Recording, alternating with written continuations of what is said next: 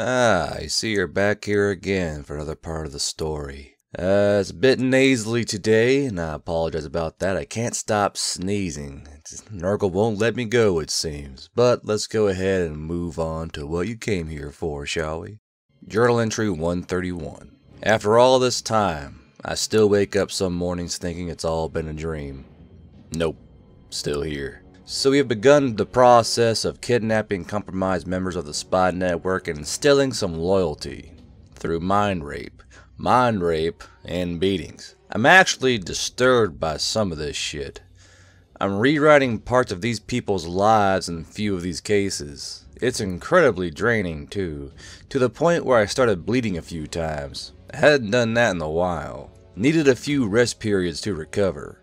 I'm still looking for some way to escape the situation without drawing too much attention or ire. Wandering around town is easy enough. The guard long gave up looking for the escaped prisoner, and they didn't even have a good idea of what I looked like or any personal information. I'm still a fugitive from the church, but that's on hold as long as I'm under the Rheingrafs. The church is kind of taken as a personal insult that I keep escaping them. Initially, I was just Avery's pet redemption project. Now they've convinced themselves that I'm some kind of criminal mastermind that's insulting their god and shitting all over everything they stand for. Yeah, their magic tattoos have worn off, but their motivations are too deep-seated to wipe away in passing. It would take a whole mind rape session to clear that away. Journal entry 132. So I got brought along to some royal ball the king was hosting. It wasn't in his castle, no. He has a whole separate building for stuff like this, well away from the castle. The Rheingrafs wanted me there for information gathering. Nothing too intrusive. They were all there, dressed in their latest fashionable imports. I had to wear some absurd outfit with multiple sleeves and feathers. There's music and fancy noble food, most of which I wanted nothing to do with. Stuffed mice, various bird tongues, some kind of bone pudding. At least they had seafood. I can deal with that. Lots of alcohol, elven wines, dwarf brews, even some rare margarita knockoff from the south. So the party took place in some huge ballroom with lots of mirrors. Mirrors are pretty rare, so this is some kind of show of wealth. There's more to it though. I was sensing people behind the mirrors, watching. The king never made a public appearance. He may have been one of the ones behind the mirrors. I did hear some gossip, pick some minds. Apparently Winterfield is a huge mess. With no royalty, the advisors tried taking power, and then one of the generals seized control and tried forming a military junta. Last word anyone's heard from them sounded like the Civil War is about to kick off, with the barbarians approaching. They did get another airship though. Someone else must have noticed the gap and filled it. Anyways, after the party I dumped all the info I got on the Spy Master, and he's been sorting through it for anything relevant. Journal entry 133. I managed to escape. Freedom. I can feel the proverbial collar slip free of my neck. It feels so good. So the Spy Master took me out of the city to run a loyalty test on the Rheingraf cattle and horse farm. Some of the news we picked up at the ball seemed to indicate that there was a skim going for one of the other houses. That place apparently was a recent acquisition and maybe old loyalties die hard. So we get out there. It's less than a mile from the city and pretty safe. Has regular guard patrols. The workers all come out and look scared as shit. Word's gotten around. It suddenly occurred to me, the guard patrol won't be around for another hour. It's me and the Spy Master, some farmhands, and the farm accountant. Bang bang. He took one in the head and one in the chest. He falls over and then just up and disappears. The workers scattered to the wind, and I ran in the other direction. I have a general idea where the orc war camps are. I'll head there and see whatever happened to the rest of my team. Journal entry 134. I'm camped out in a small cave in a ravine. I didn't think this through. No food, no water, it's starting to snow. Sure, I could try hunting with my pistol, but I have no knife. I managed to start a fire using some tree branches, dry leaves, and my taser. I should have enough wood for the night, but it's so cold. I'm going to try and melt some snow for water once enough falls. Hopefully, I'll reach a camp tomorrow. Journal entry 135. I lucked out and stumbled into one of the Orc patrols. They had heard of me, and I was dragged back to the war camp and put in front of high command. I was presumed dead and put out of mind, but now I had to convince them I wasn't a spy. That took a while. I gave up as much information as I could on the situation of Wolf Lake. Afterwards, they set me loose on the camp. I found the others. I'm glad to see them, and they are the same. They thought I was dead, and they left me behind in their retreat. I'm sure it felt like I was at the time. They're doing well. Marcus has some scars he seems to think will impress the ladies. Mike's doing fine, but he's pale as a sheet. Jason, ultimately, lost his eye. But one of the camp spellcasters gave him a replacement. More or less a ruby jammed in a vacant eye socket. He says he can see better than fine with it. It's creepy as hell looking though. I told him of my time in Wolf Lake, about Avery, and her news on the others, about the Rheingraffs, and my escape. We watched Strange Days. I'm about to sleep. I'll find out what the war is doing from this side's perspective in the morning. Journal entry 136. This is a war of attrition. The Wolf Lake armies are winning the battles but taking such heavy losses that they can't easily resupply, especially with most of their ground supply lines broken by the Orc raids. The Orcs, on the other hand, have yet to have a decisive victory. The battles are usually routs, with most of the survivors retreating. They can bring in replacements easier, mercenaries, but that can't go on forever. The cavalry is adapting nicely to the stirrups, but there aren't enough of them to make a big difference. And they've been taking heavy losses from enemy phalanxes and archer lines. Since I've last been here, they managed to get some artillery, catapults. They've been using them to launch tar-covered burning hay bales into the phalanxes during the opening salvos. Too bad we can't get our hands on some alchemist's fire. It's some variant of Greek fire / napalm. It's apparently hard to come by out here. They also just got a shipment of especially trained war dogs. Big, nasty things, trained to go after anyone with the Wolf Lake symbol on them and follow verbal orders. I got a new sword, a longsword. It's seen better days. The blacksmith described it as experienced. Journal entry 137. It's been a few days. I've been out with a raiding party of about 30 mercenaries, mostly human. We're sacking a trade caravan heading in from Kinnild by land. I almost feel like a bandit. We're camped out off the side of the road under heavy brush, snow, in a ditch and waiting. It's pretty boring. A few of the guys are light sleepers and taking a nap, even though it's bleeding cold out. The rest of us are keeping ourselves entertained with war stories while watching the road. We have a few two-man patrols making sure no one is sneaking up on us. No idea how big this caravan is, or even what it's carrying, just that there is one. One of the mercs has some heating stone. Stays a new warm temperature he's been using to keep his hands warm. I gotta get me one of those.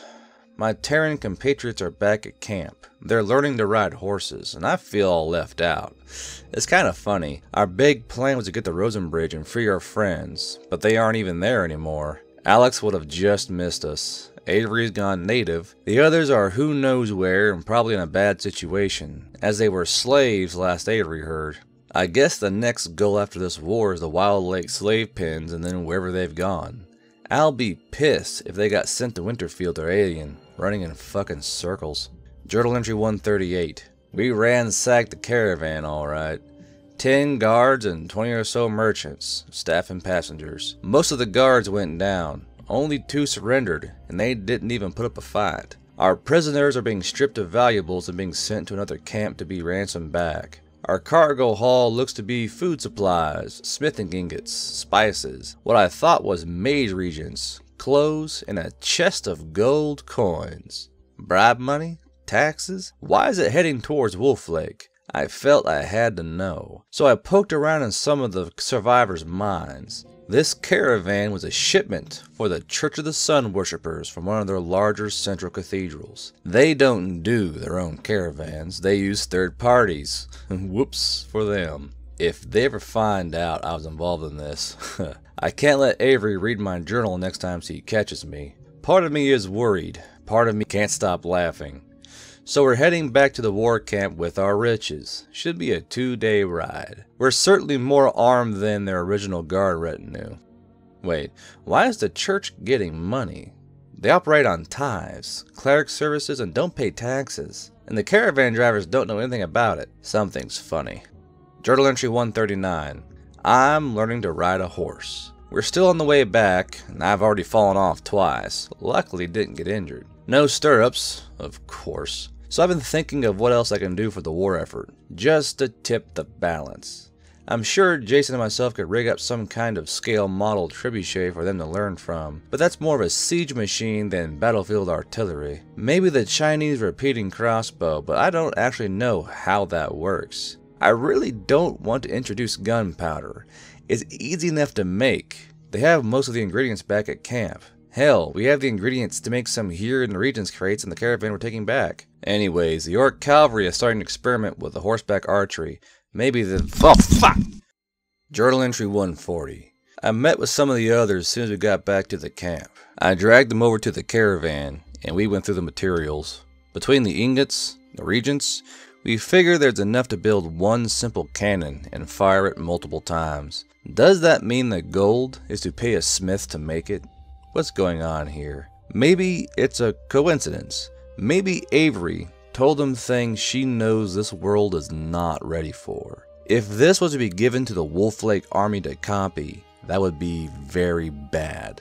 Okay, so what right do I have to decide what technology the locals can and can't possess? They have magic. At the same time, I've already been irresponsible with handouts. I'm conflicted. Anyways, I gave Jason the go-ahead to see if he can't help the camp bowmaker invent the recurve bow while the rest of us figure out what to do. Journal entry 141. The recurve project went bust. The bowmaker doesn't have the aptitude or creativity to get what we're just trying to describe. Maybe we need a proper artificer. So we went back to the drawing board and had a long talk. If Wolf Lake is going to have explosives, then so should we.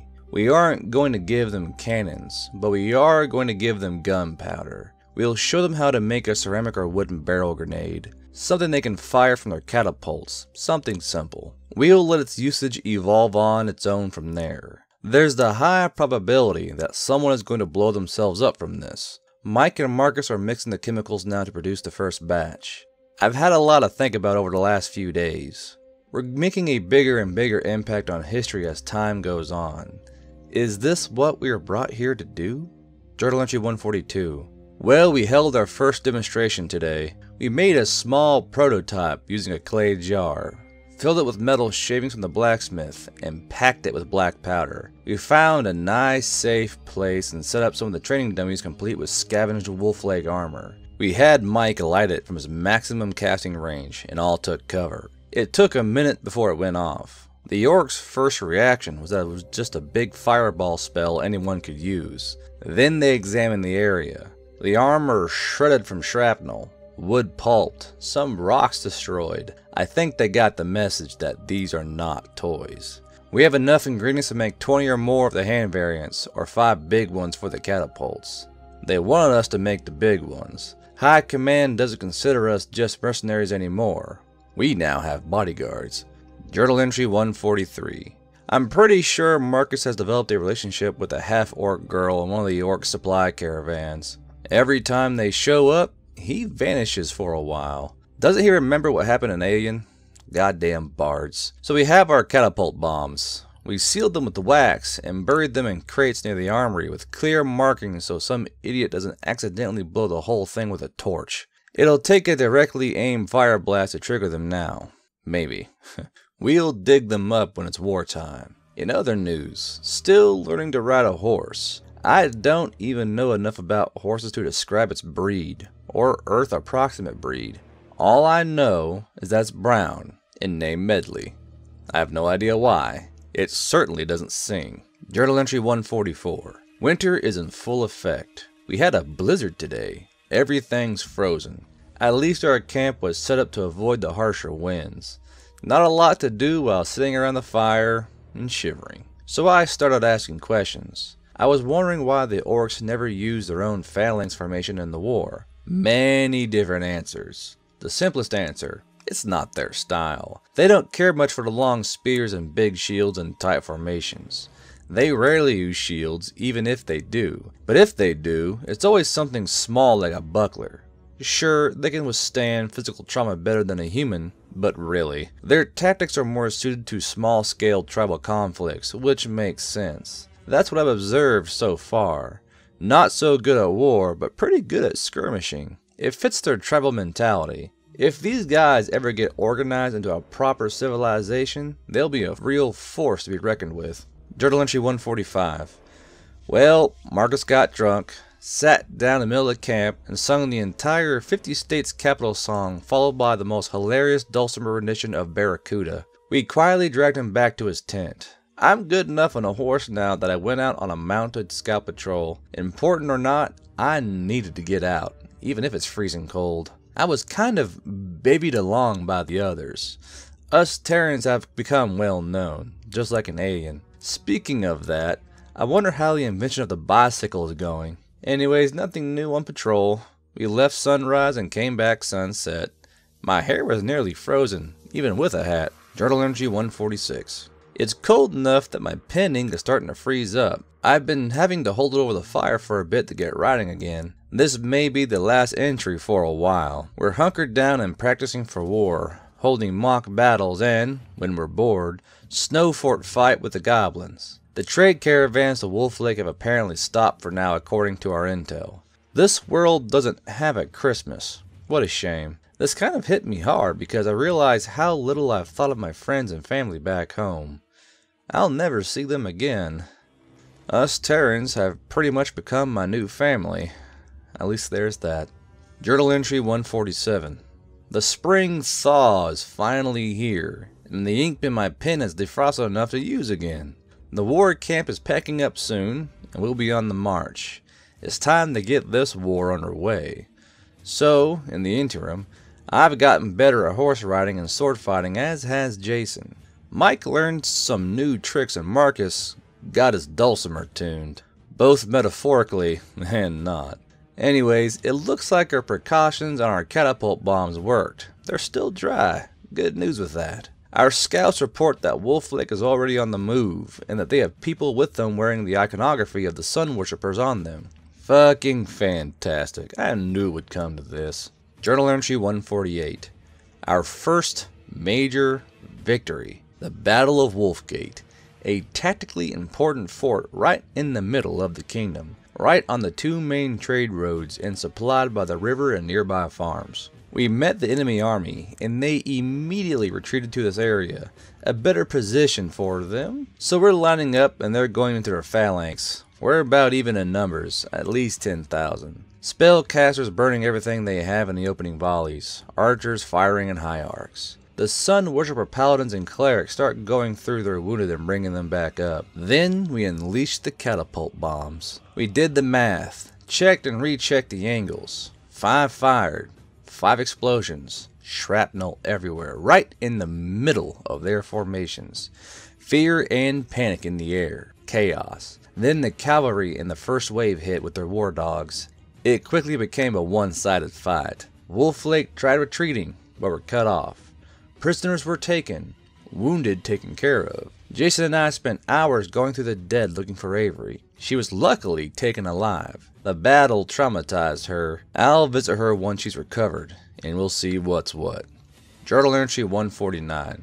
We have taken Avery into Terran custody. Marcus, Make, and Jason were excited to see her, and we all sat down and had a long talk around a fire. Avery was furious that we leaked gunpowder to the orcs. I countered with the captured caravan with the cannon ingredients. She claimed to not know anything about it, just that a new and important church weapon was being delivered, and she was telling the truth. We all sat in silence for a while with that reveal.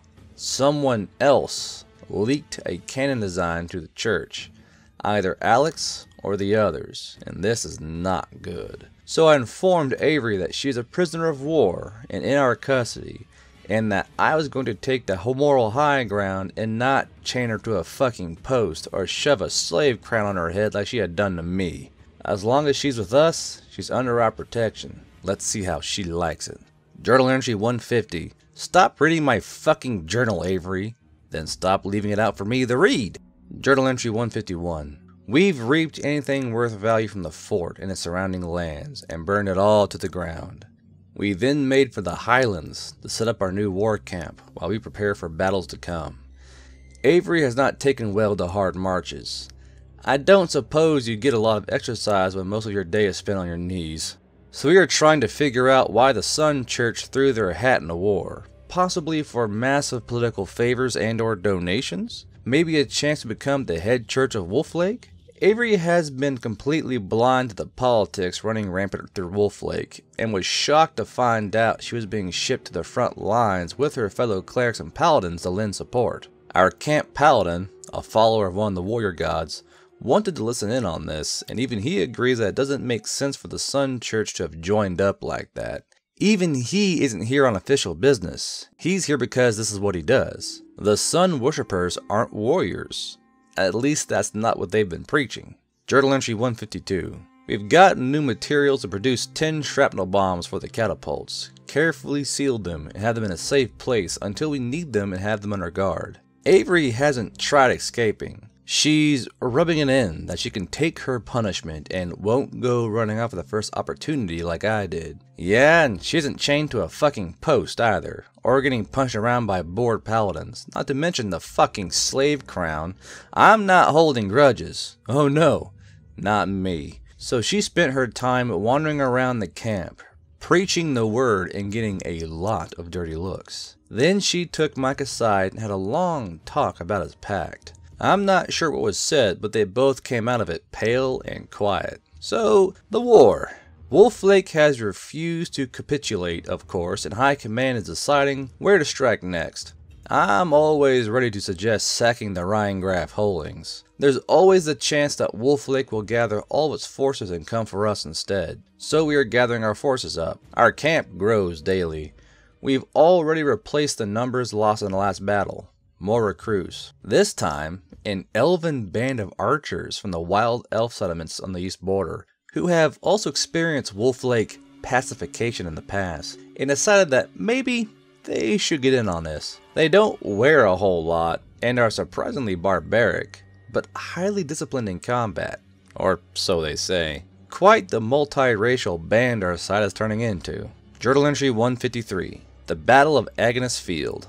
Finally, a location without the wolf in the title. The area is one of the unfarmable plains in the kingdom. Boulders and rocks that they can't easily break up, so the kingdom put anything that smelled bad here. Leather tanneries, soap making, and so on. The fumes in the area burned everyone's eyes. We didn't even plan on a fight here.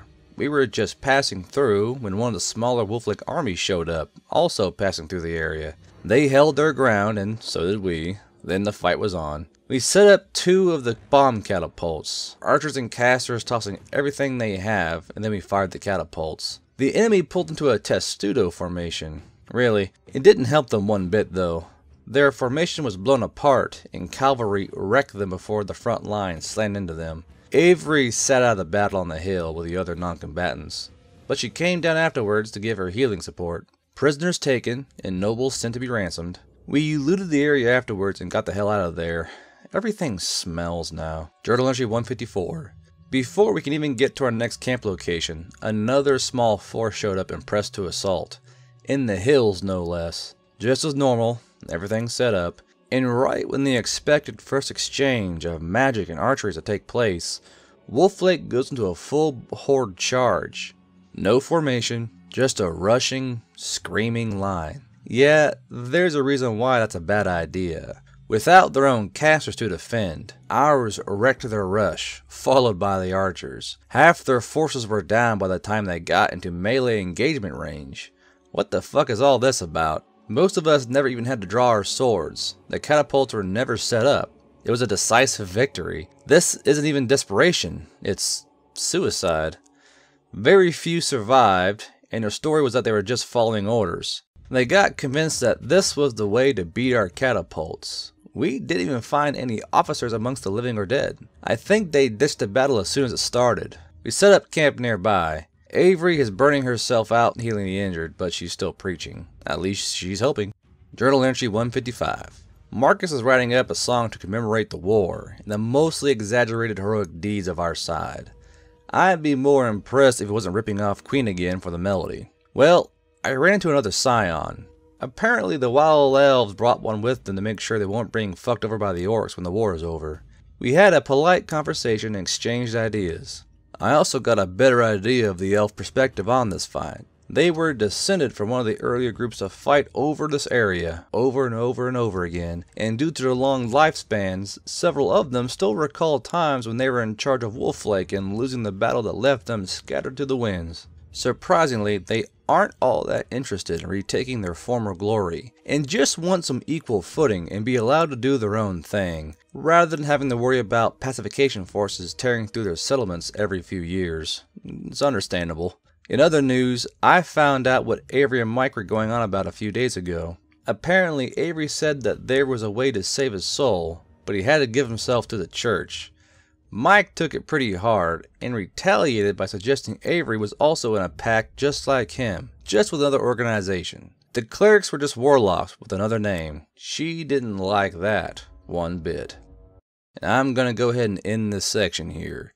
I appreciate y'all sticking around and reading this story. I'm sorry they're not nearly as long as I would like to make them, but while I'm recording, I'm also coughing and sneezing, and god damn does it tear my throat up something terrible when doing this. We're slowly crawling on up to 100,000, and eventually we'll get there, but only with your help. You know how it works. Hit the like button, hit subscribe, hit the bell icon so you know when the videos are released through the week, and then you can sit back, relax, and listen to these lovely stories.